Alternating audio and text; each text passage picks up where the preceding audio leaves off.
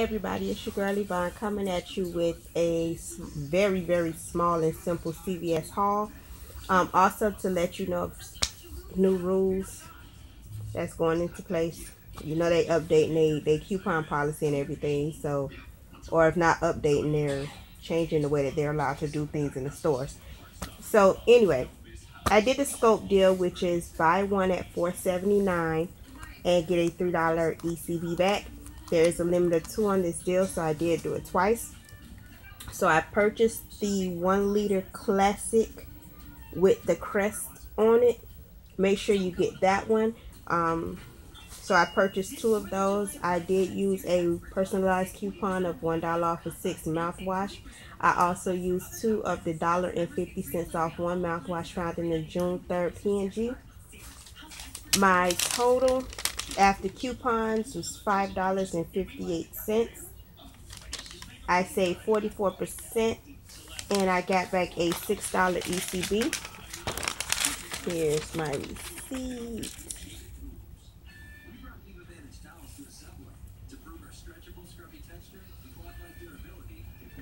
So, where the change come in is, you know how normally when we get a rain check, we wait until the deal comes back around and we cash in the rain check so that we could get the extra ECBs.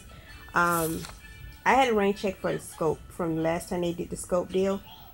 So I was hoping that I would get back 12 ECBs instead of 6.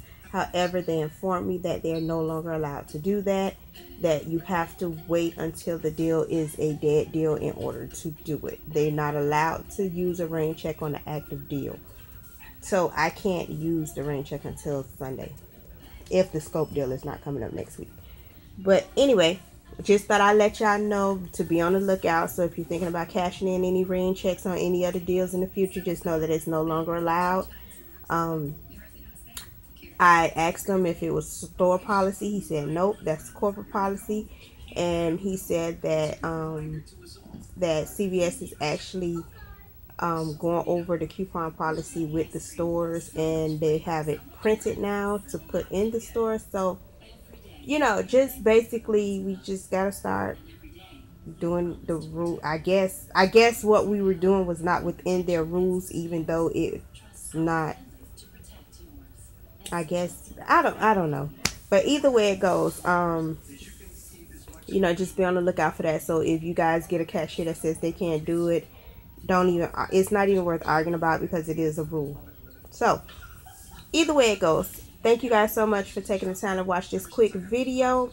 I will be doing another haul later on in the week. I have to recalculate everything now, of course, because y'all know the scenarios is based on ECBs. So I have to recalculate my scenarios. Also, I'll be doing my updated video on my planners because I actually got them ready. So I'll be letting you guys take a look at that. And you know, like this video, because the more you like it, the more YouTube loves it, the more people can see it. Also, you guys, if you have not already, please subscribe to my channel. Once you do subscribe, leave a comment below so that I can in turn go to your channel and subscribe as well, and we could just spread this knowledge and lifestyle and community. Most of all, you guys stay blessed.